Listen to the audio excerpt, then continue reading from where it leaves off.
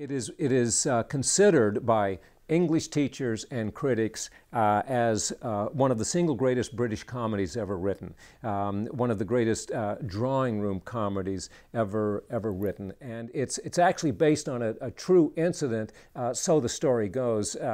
Oliver Goldsmith, as a young man, was taking a carriage home from, he was away at boarding school, and evidently somewhere along the line mistook somebody's house for an inn and went in and began to order people around and order dinner and check his beds and act like he was in how we would act in a hotel or a motel, and then eventually, to his great embarrassment, discovered his mistake, and then later in life wrote this play about a pair of young guys who are looking for Squire Hardcastle's house.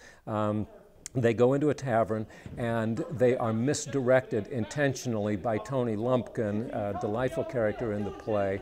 And they arrive at Squire Hardcastle's, see how complicated it's getting already? They arrive at Squire Hardcastle's house and mistake it for an inn, for a night's rest. And all sorts of things ensue from that. My name is Chase LaPlay. I'm a senior theater performance major and I'm playing Tony Lumpkin in the play.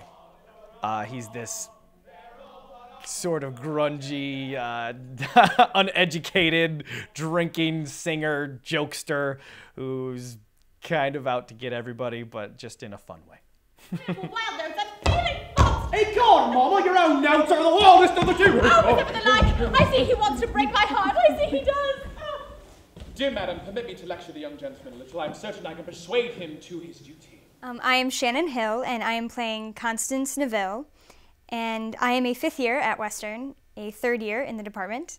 And I have really enjoyed working on this play so far. It's been a lot of fun. Even though it's a period piece, the text is still very relevant and very understandable, and it's kind of farcical in a lot of its elements. So it's very fun, very quick, very fast-paced. The audience should be entertained, I think, throughout, because characters are just constantly coming in and out and chaos ensues.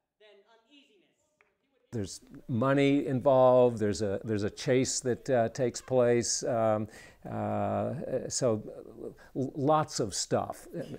So much so that I don't even know how to write the program note to get it all in. It's almost 230 years old and this thing still plays. Very, very funny play, very charming, delightful characterizations, great contrast in it, incredible wit. And it deserves its reputation as being one of the great drawing room comedies ever written.